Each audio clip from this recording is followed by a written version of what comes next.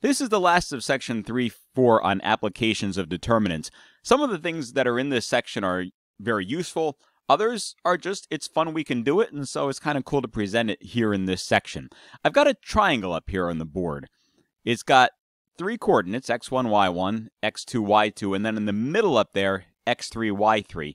Can I find the area of this triangle? Now, it's not necessarily a right triangle, so I can't drop an altitude and do 1/2 base times height on that. It's not sitting on an axis. It doesn't have a point at the origin. It's just floating there, a generic triangle in space. One thing I notice is that I can actually start drawing things underneath it to find its area. So I can draw something like this, and I've got a trapezoid over there, and then I can draw another figure on the side over here, and I've got another trapezoid, right? These two are the parallel sides here. That one and this one are the parallel sides over there. And then that includes the triangle and the thing on the bottom. Well, the piece on the bottom, I don't want. So let's look at this trapezoid that's formed by going across, up, and over there. All right, so let's separate those 3 trapezoids. The blue trapezoid looks like this. What do I know about its dimensions? Down the bottom over here is the difference between x3 and x1. So x3 is the larger, x1 is the smaller, so I'll write it like that so that we get positive sides.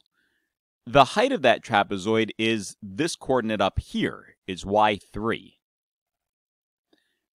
The height on the other side is this coordinate here, it's y1. All right, let's take a look at the green trapezoid that's on the right side over there. So the green trapezoid comes up like this, and across like this. Well, it looks kind of like that. This side over here is adjacent to the blue one, so that's y3. On the right side, that height over there is y2. And then down the bottom over here, it's bigger minus smaller, so x sub 2 minus x sub 3. Now, if I add those two areas together, then I need to subtract off that big trapezoid that's underneath them that's not part of the area of the triangle. That's the one that I outlined with a black marker. So that trapezoid looks like this, shorter on this side, taller on that side. What are the dimensions there?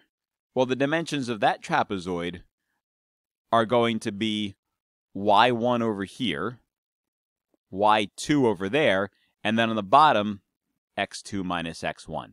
Now, the way I've organized these trapezoids is probably the reverse of what you've seen in like high school geometry books, where the trapezoids always lay like this with the bases parallel top and bottom. The way I did it, the parallel bases are actually on the side here. So this is base 2, that's base 1, and that's the height. Remember the formula for the area of a trapezoid is that the area of a trapezoid is 1/2 the height times the sum of the bases. Or you could actually take the average of the bases and multiply them by the height. So let's take a look at our 3 trapezoids. Let's organize the work under here. For the blue trapezoid,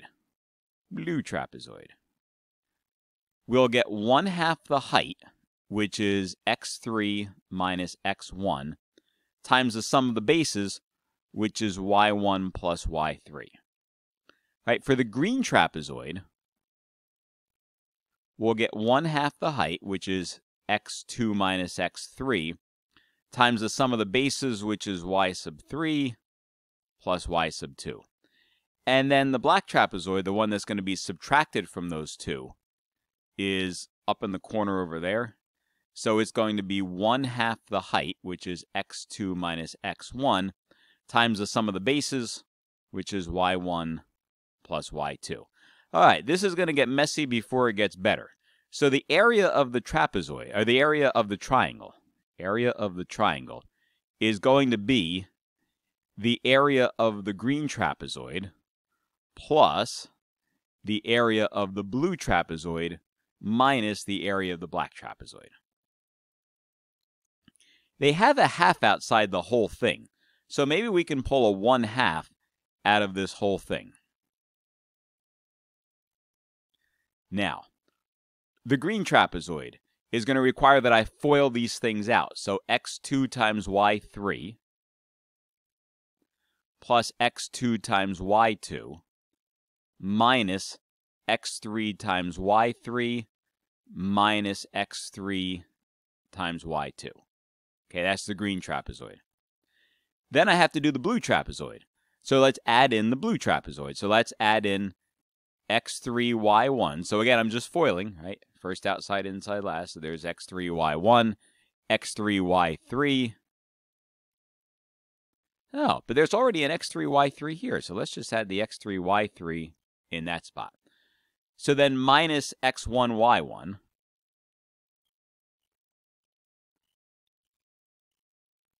So minus x1, y1, and then minus x1, y3. And now for this third trapezoid piece over here, I need to FOIL this out too. So when I do that, I get x2, y1. But remember, everything here is subtracted. So it's minus x2, y1. It's minus x2, y2. I'm sorry, it's plus x2, y2. Is minus x1, y1. But now that becomes a plus. And it used to be minus x1, y2, but now it's plus x1, y2. So those things all get added to the end. A negative, a positive, and a negative. Do any of these match up? Yeah. This x1, y1 over here can go under this one, x1, y1. There's an x2, y2 over here. That should be a minus, right? Because x2 times y2, and then I'm going to change the sign to make it a minus. And so now it fits. So minus x2, y2. That takes care of that. And then I still need a minus x2, y1 and a plus x1, y2. See? Look at that. Great. What did I come up with over here? A mess. Area of the triangle is going to be 1/2 times x2, y3.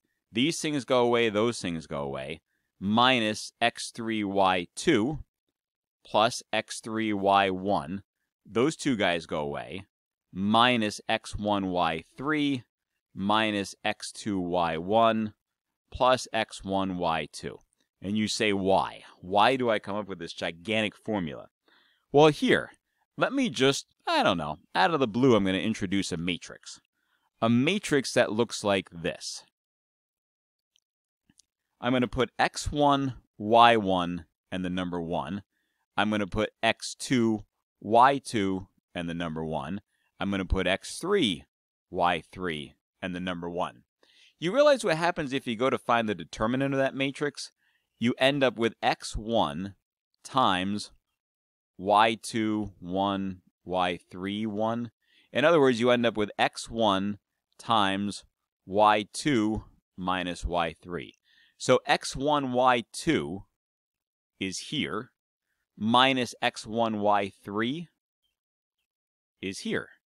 Okay, then you'll get minus y1 times x2, 1, x3, 1. Right, what is that? That's minus y1 times x2 minus x3. So minus x2, y1. Okay. And then plus x3, y1. Right. Do it for the third one and you'll get the same thing. You'll get x2, y3, which is over here, and you'll get x3, y2 subtracted, which is over there.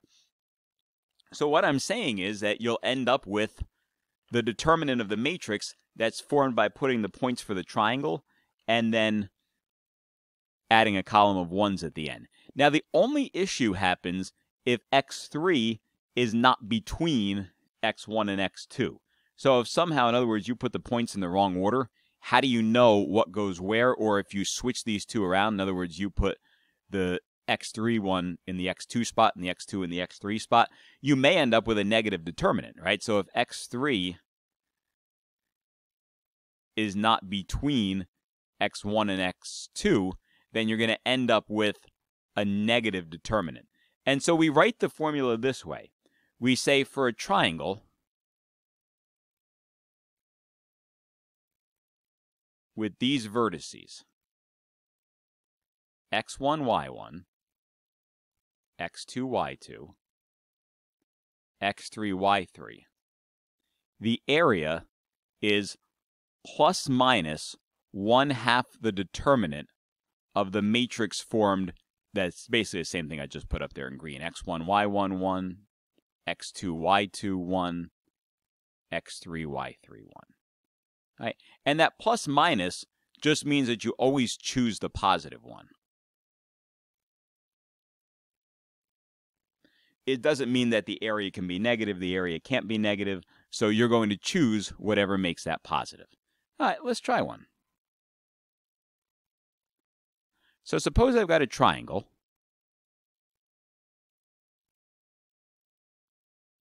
With these vertices. I've got 1, 3, I've got 7, 5, I've got 4, 8. What's the area?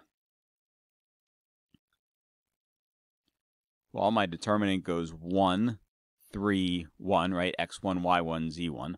Now, the 7 has to be on the far right, so that's the 2. And the 4 goes in between them. But you realize that if I had not put the points in that order and you weren't careful about them, you might have put the 4, 8, 1 as the second row and the 7, 5, 1 as the last row, and you realize that switching the order of rows changes the sign of the determinant. All right, let's see what this gives me. This gives me 1/2 times 1, and then block out row 1, column 1. I get 5 minus 8 plus 3 times 7 minus 4, except that should be a minus, and then plus 1 times 56 minus 20. All right, so 5 minus 8 is 3. 7 minus 4 is 3, times negative 3 is negative 9, and that'll give me a 36. So that gives me a negative 3. Negative 3 minus 9 plus 36. So I end up with a negative 12 plus 36, so 1/2 of 24, which is 12. That's the area of my triangle. Is there a way to verify this? Sure there is.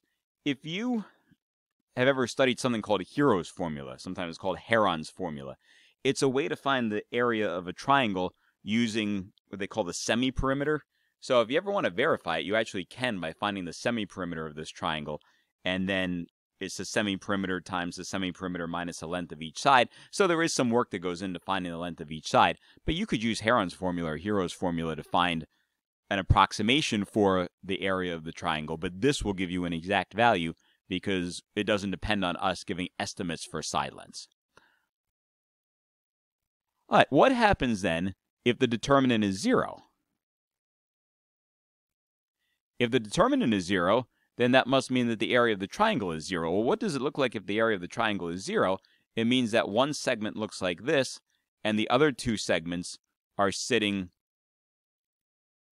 up on the top over here. So like one segment of length this, one segment of length that, and the two segments add up to the third one. So if the area of the triangle is 0, that means that the points are actually collinear. They lie on the same line.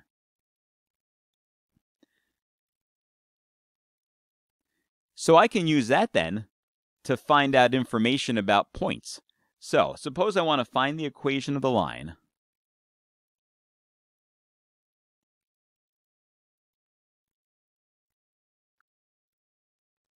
through these 2 points, through the point 2, 3 and 6, 1.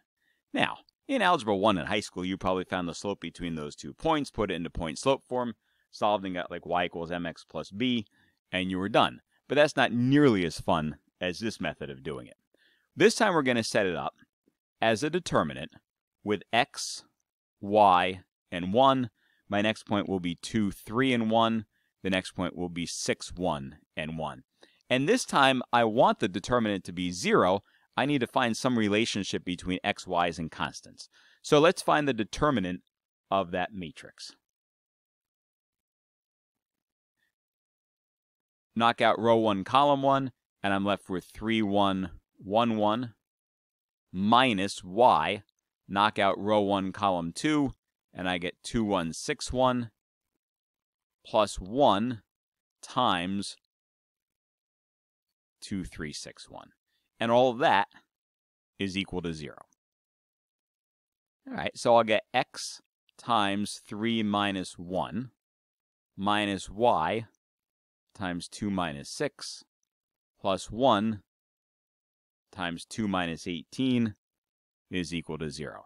Well, this gives me a 2x minus a minus gives me plus 4y equals negative 16.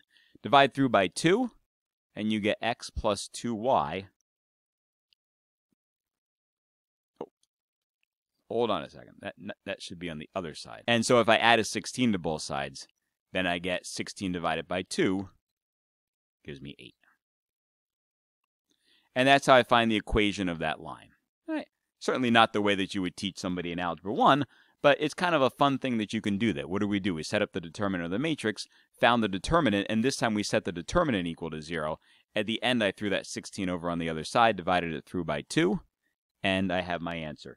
You can actually find volume of a tetrahedron in a very similar way. Your textbook has a whole run-through of it. I'm not going to do it here, but you can find volumes of tetrahedrons, areas of triangles, and other things using that same formula.